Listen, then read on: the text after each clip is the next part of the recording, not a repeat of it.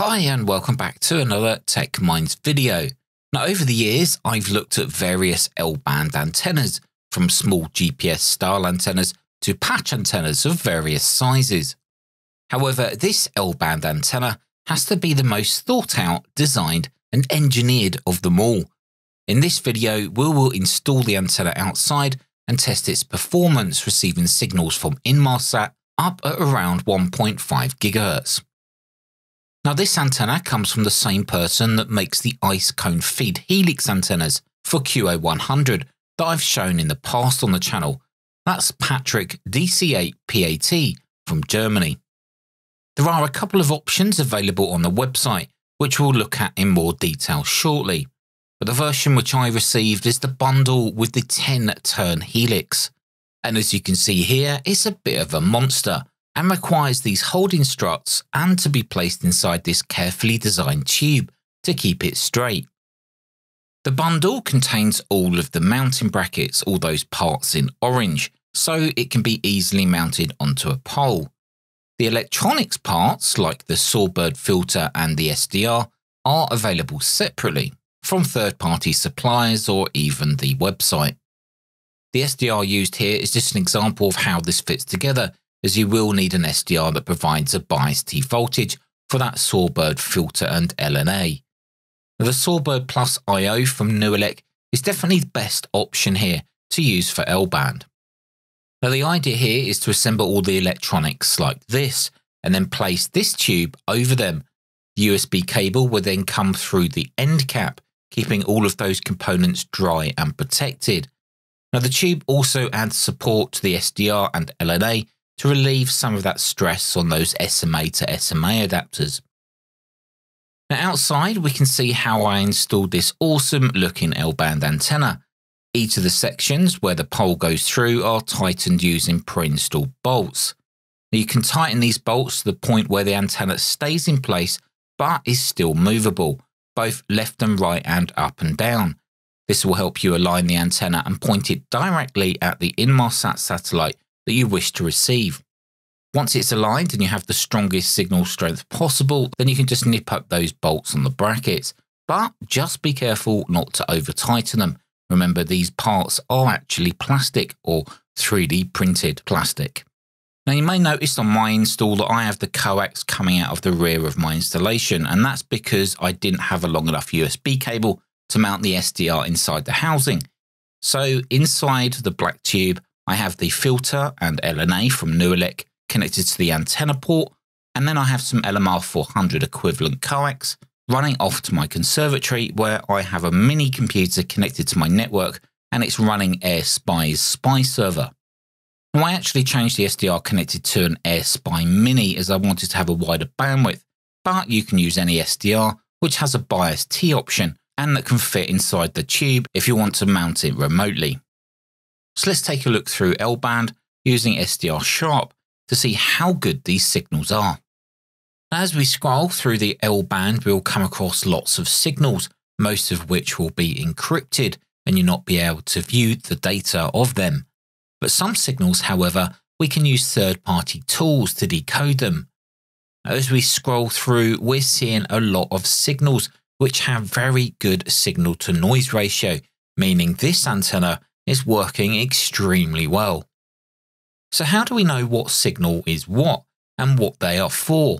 Well, a good starting point is looking at the L-band section of the uhf-satcom.com website. They have a dedicated page that covers the L-band with a list of frequencies and corresponding satellite. Another option, of course, is to join the Inmarsat Satellite Decoding Facebook group, if you have Facebook, of course, and you can converse with other like-minded users. Now, one example of decoding data would be decoding ACARS data, i.e. data messages from aircraft, which are relayed through Inmarsat. You can use a piece of software called Gero to decode these packets of data. Now, ACARS is normally found with either 600 bps, 1200 bps, or 10,500 bps or 10,500 bps transmissions. The 10,500 bps transmissions do actually provide a lot more data, like shown here on the screen. However, you will notice that they're not as strong as some of the other signals for ACARs, so having a good antenna is definitely needed. Now, another easily decoded transmission is the maritime messages, which relay information relating to maritime warnings, weather and emergency alerts. The messages do take some time to come through, but if you leave it running, you'll get a screen full of messages in no time. Now, they will range from weather reports to warnings about piracy, or even emergency reports of men overboard from vessels. Now, the application used here is called SkyTow C, and it's a plugin available for SDR Sharp, so there's no audio routing with VB audio cable like you would have to with Gero.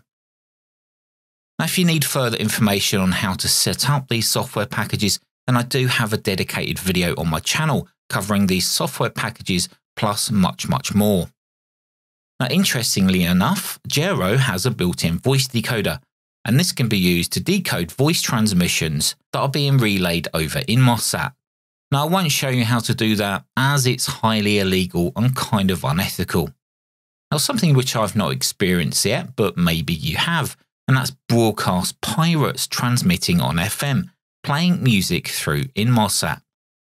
Now, although I've seen clips of this, I've not personally received these signals, so if you have, then let us know down in the comments which Inmarsat satellite and roughly what frequency, and maybe even what time of day, see if we can catch one. Now, at the time of organising to receive this antenna shown in the video, I also got another antenna, but this time it's a left-hand circular polarised as opposed to right-hand circular polarised antenna that we use for direct pointing at Inmarsat. Now, why is it left-hand circular polarised? Well, because it's designed to be used with a satellite dish, and when facing an antenna towards a satellite dish, the circular polarisation gets reversed. Now, I'll be making another dedicated video on that antenna in the very near future, and we'll be testing how well that works compared to using the antenna shown in this video. Now, as mentioned earlier, there were some options when it comes to ordering this antenna. Now, Patrick sells the bundle, which is what I've shown you here in this video, which includes those orange mounting parts. Now, if you want to use your own method of mounting the antenna, then you can save a little bit of money and purchase this antenna without the brackets. You can even order the antenna to have 7 turns on the helix as opposed to 10, but in my opinion, you may as well go for the 10 turn as it will receive better. I would also recommend buying the bundle as the brackets are extremely well made and just make life so much easier when it comes to mounting options. Anyway guys, I hope you enjoyed that video. I'll leave links all down below if you want to go and check out the website where I got this from, and I can guarantee you if you buy one, you will not be disappointed. Until the next video, stay safe, thanks for watching, and I'll see you guys in the next video.